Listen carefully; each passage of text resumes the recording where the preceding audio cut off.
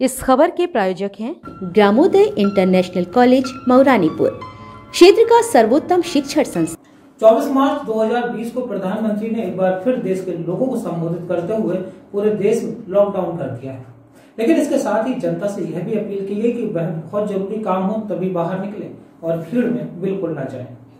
Lockdown के बाद भी लोग इसे समझ नहीं पा रहे और अगले ही दिन चाहे सब्जी मंडी हो या किराना बाजार, हर जगह लोगों का हुजूम उमड़ पड़ा। हालांकि प्रशासन द्वारा यह निश्चित किया जा चुका है कि लॉकडाउन में जीवन के लिए उपयोगी वस्तुएं मिलती रहेंगी, लेकिन इसके बाद भी लोग मानने को तैयार नहीं थे, जिसके बाद अब प्रशासन ने सख्ती बढ़ानी शुरू कर दी है।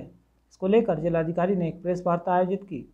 आइए सुनते हैं कि क्या कहा जिलाधिकारी झांसी ने। लॉकडाउन शुरू होने के बाद आज देहात की तरफ से हमें कोई समस्या और शिकायत नहीं मिली थी, लेकिन शहर में सब्जी मंडी के माध्यम से कुछ ऐसे इश्यूज आई थी, तो उसको भी हमने 1 घंटे के अंदर पूरी कर दिया था।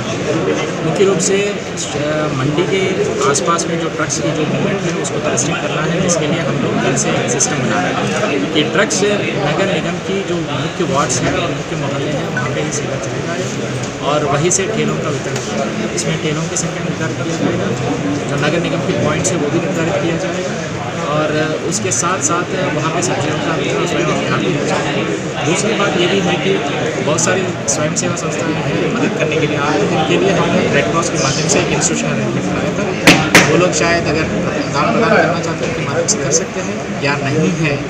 इसके अतिरिक्त कुछ खाना पाने की व्यवस्था है तो फिर हम सारी मोहल्लों की सूची तैयार करके उस मोहल्ले को गोद दिला देंगे ताकि वहाँ पे फूड पैकेट अच्छी तरह से आराम से पहुँचा सकें।